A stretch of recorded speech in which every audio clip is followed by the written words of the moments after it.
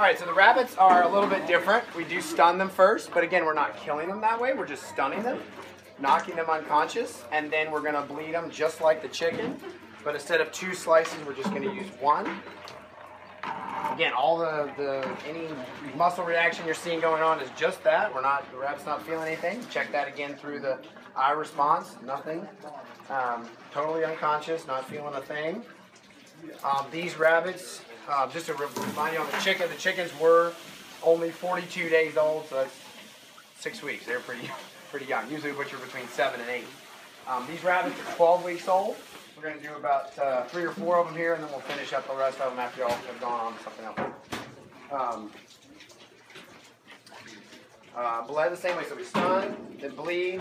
I do use the stun method. I have been shown by a real French professional the cervical dislocation method. When he was doing it, I ended up with a good bit of bruising on the shoulders and in the hind because you have to turn and twist and pull. And with the stunning done properly right on top of the ears, I didn't get any of that, so I felt like that was a better method. When I do the skinning, we just start at the base of the leg and work our way up to the foot joint. So we see the foot joint at the top, then we work around the rabbit to the back and pull down to the tail. These are 12 weeks old, so they're pretty tender. All the things done. Notice I'm keeping my knife very parallel to the meat. I'm not doing this. I'm not doing that. What you want to do is cut out through the skin so that you don't end up cutting a bunch of hair, because you cut out through the skin and then the hair parts as you come out with a knife, as opposed to going in, then you're cutting hair and then you have hair all over the place. So this method keeps most of the hair on the skin and very little on the meat that you have to clean up later. All right, go through here, put your fingers through below the tail, hold the tail, and remove. Go around to the front, get rid of any reproductive organs around the front, a little bit of fat connection, and then gently pull straight down until the feet pop out the bottom, right there. When that happens, switch knives, push through with my thumb, and I break the joint. It'd be like breaking your wrist to the side like this. And then we just cut the remaining tissue. So if you're sawing, remember, that's like the chicken. It's white is right. If you're sawing on something, it's not right. So it should just glide through the joint very easily. You're not sitting here going like this. And so again, here we got a nice smooth rounded joint on the feet, on the legs here, that won't poke through your bag, creates a nice presentation on a plate, and is very easy to process instead. Okay?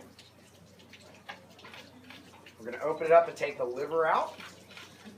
There's the liver, and then there's the gallbladder. Again, once you've done one animal, all the animals have mostly the same organ. So there's the gallbladder. We're going to pinch that off. Unlike the chickens, it's very breakable. Rabbits are very unbreakable.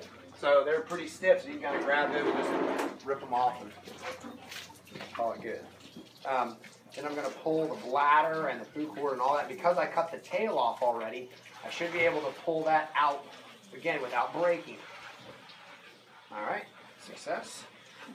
Pull the guts out that's just connected in one spot. Then we break through this membrane on the back. And so we'll do this one, and anybody wants to reverse to see this side of things, you can pull the diaphragm out, which allows me to access to the heart and to the lungs. See, the heart is actually still pumping there. There's something. So it's actually pumping all the blood out of the animal. And then we go ahead and cut the pelvic bone here to make sure there's not any manure or anything up inside, which is clean. Now I'm going to cut the tendons on this side, tendons on the back side, and break just like the front feet.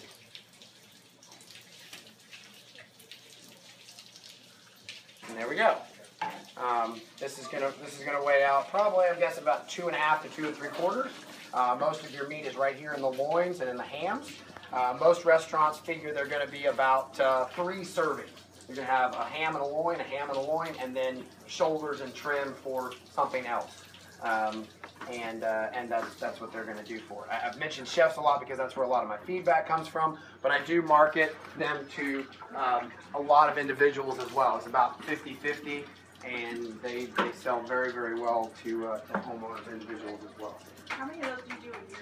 Right now we're doing about, I think this year I'm on pace to doing between 800 and 1,000 rabbits. Yeah, the market is not as big as poultry by any stretch, but it's a very, very there's very, very few people eating of the pie, if you will. So the pie is small, but there's very few people wanting a piece of it. Sure. So, and you also don't have to worry the inspection. It's under the same exemption as the poultry, but even more so because you don't have a gigantic poultry industry saying, you know, get away, get away, get away. There's no rabbit industry that's going to come and harass you for it. So the rabbits are very, very freeing from that standpoint. Obviously, the equipment use and need and the overhead to do them is considerably cheaper than poultry. I mean, any skinned animal is just, you know, 2 strings, a knife, and we're up and running. So. What kind of rabbits are these? These are they're line bred rabbits. We'll hit on that a little bit more this afternoon. I started with California and New Zealand, but they've been line bred for about 25 years, and we'll hit more on breeding too. So, yeah, but they're meat rabbits, so that's what they're headed for. Daniel, after you cut them, how long till they're dead? Usually about the chicken, about 2 to 3 minutes. Usually was when I can start. I can usually run through rabbits if I'm just, you know, loading and killing and skinning and going back and forth. I can run anywhere right about 2 minutes, between 2 and 3 minutes per rabbit. I'll talk through one more here. How many a session? How many a set? Well, it always depends because rabbits, I'm not calling up a hatchery and sending a set number. I'm actually have the breeding stock. It varies. I mean, like last week we did 22. This week we have coming up about I think about 30, and then the week after we have like 10. So it just varies on how the rabbits have, you know, bred and kindled and birthed and everything. So it's a little bit more undulating as opposed to the chickens. You know, you buy 500 and you butcher 450, and that's that. Save the hide? The skins right now, I do toss. That's a great question. I do compost, which we're heading to next.